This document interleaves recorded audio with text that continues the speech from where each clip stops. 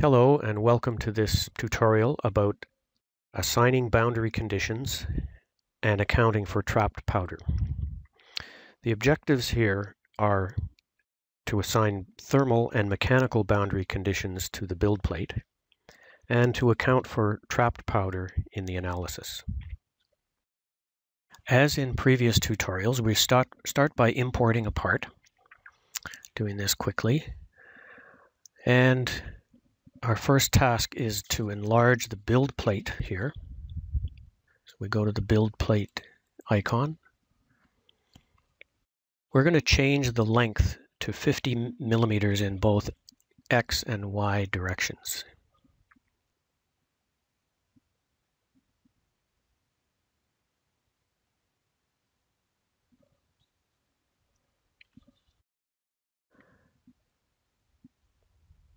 Now to set a thermal boundary condition, we go to the Build Plate Properties tab to review the heating options. We see three of them here. None would be no thermal boundary condition. Just start at room temperature and allow the build plate to absorb the heat of the build.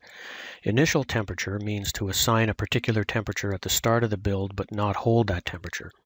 The third option is controlled temperature, in which you set a temperature that will be maintained throughout the build process.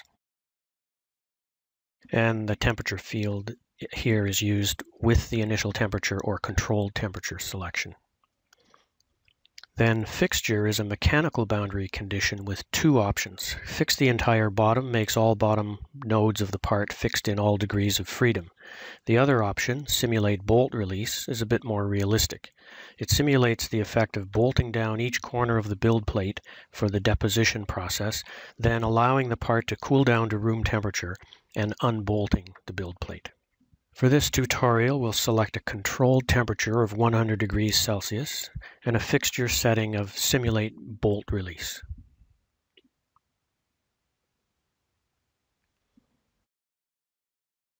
Hit OK, click Solve, and save the project where you'll be able to find it again.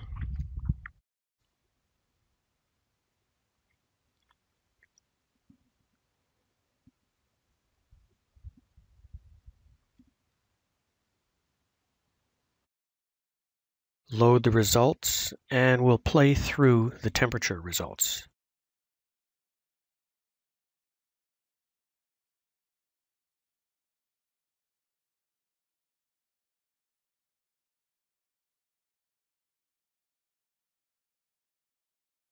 You can see that while the part eventually overheats, the build plate holds the set temperature until the end, when it cools down to room temperature.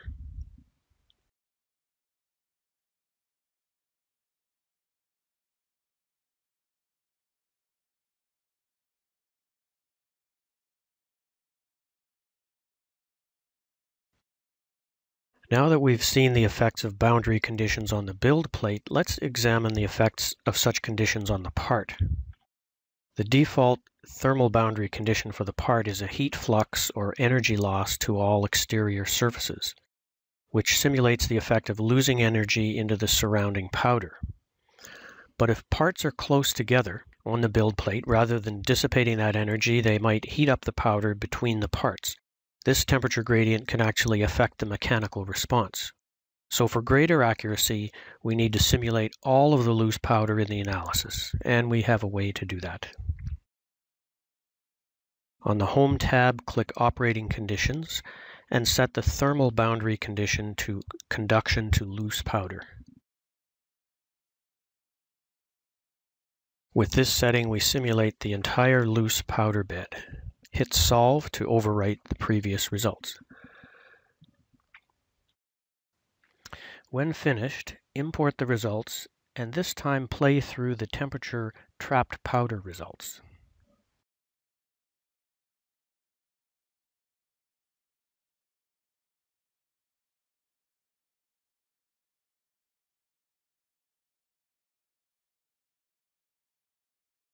Now, as we walk through the results, we're adding elements for the entire powder bed and simulating conduction into that material.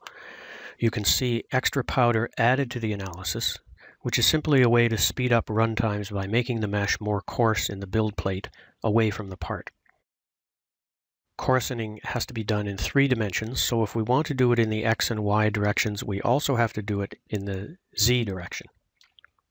Now, to summarize what we've covered in this tutorial, we set a controlled thermal boundary condition on the build plate. We simulated the mechanical boundary condition of build plate cooling and bolt removal. And we added loose powder into the analysis to improve the accuracy.